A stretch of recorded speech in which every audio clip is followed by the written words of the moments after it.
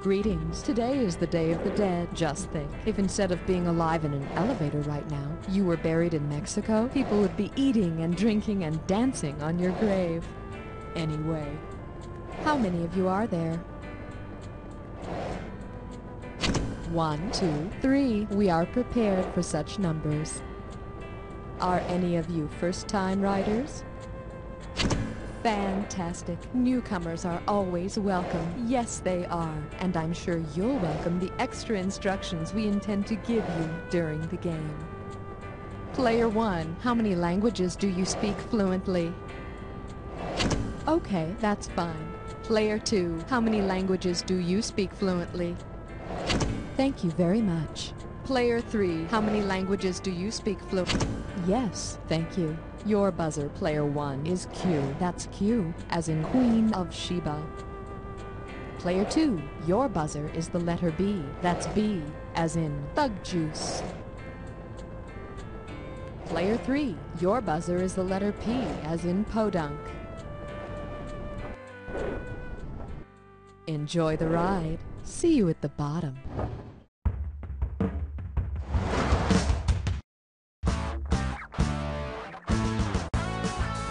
Time for the show where high culture and pop culture collide. This episode of You Don't Know Jack the Ride is sponsored by Ye Old Booze Shoppy, slurring your speech since 1777. And now, here's your host, Buzz. Hey, how you doing? Welcome to You Don't Know Jack the Ride. My name's Buzz, and I'm going to be your guide on your trip down. What's at the bottom, you say? Well, let's just say it's a surprise. Oh! Surprise? Buzz? Helen, what's the deal? What the hell is Buzz doing here? Wait a second. Stand by, please. Cookie? Helen, the trapdoor in the booth is open. Cookie, what did you do? What? I didn't do anything. Jesus, Cookie, that trapdoor goes to the bottom. The bottom? Yes, the bottom. Wow, that's kind of scary. Buzz was supposed to be there, Cookie. There's been a change in the lineup. You're not going on again until after Buzz, Schmitty, and Guy. Oh, come on. I'm into my second episode here. Now you're sending me all the way down to the 350th floor or something? Cookie, get out of the booth. Ray, could you get Guy up here to host, please? You know something? Guy's down on the Hollywood floor harassing Keanu Reeves. I don't think you're going to find him in time. Fine, Cookie. Fine. You can keep going. Happy now? I'm just here to do my job, Helen. Let's just get on with it already. Hey, I'm all about you. And now, here's your host, the one, the only, Cookie. Hey, welcome to the game. I hope all that time spent on the phone refined your language skills, because you're going to have to talk yourself out of this one. Okay, first off, got to give you your screws. Here's a bunch for all three of you. Now listen up, and I'm going to tell you why I'm passing these out. The first time a question comes up that you think might be on the difficult side, buzz in immediately and start pounding on the S key. That's S for screws. You're going to be shooting these puppies into the screen, totally annihilating the question and answers. Then you're going to make your opponent answer the question whether they can read any of it or not. So if you're not the one pounding on the S key, you better be trying to read everything fast before it's gone. And that's Flackjack. All right, get ready to ride. And hey, watch your language. It's up to you, Player 3. Hit your buzzer to select a value. Well, you win some, you lose some. Badly. Here's the category. Gossip, the international language.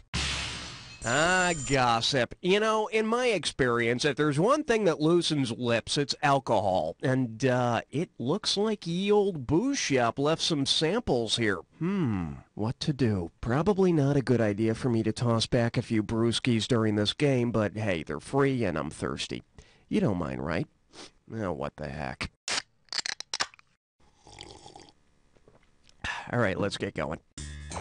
If your clique started speaking one of the clique languages, where would be the most appropriate place for you and your friends to hang out and gossip? Rural America? Player 1, hit it.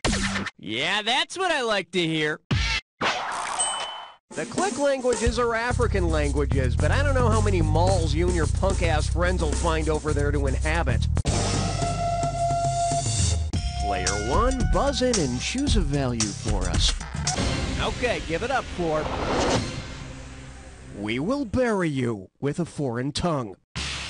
Okay, you ready for this question? $39.97 is on the table. Here it is. Suppose English language episodes of Kukla, Fran, and Ollie were to be broadcast in Russia. If heard by Russians who didn't speak English, what would the title sound like? Doll blah blah blah blah, mother blah blah blah blah, vodka blah blah blah blah, or dog boy blah blah blah blah. Player 3, make it happen. Don't stop with the yes key, keep doing it! Player 3, who do you want? All right, Player 1, time to play multiple. 2, huh? All right. Player 2, Player 3, the time is now.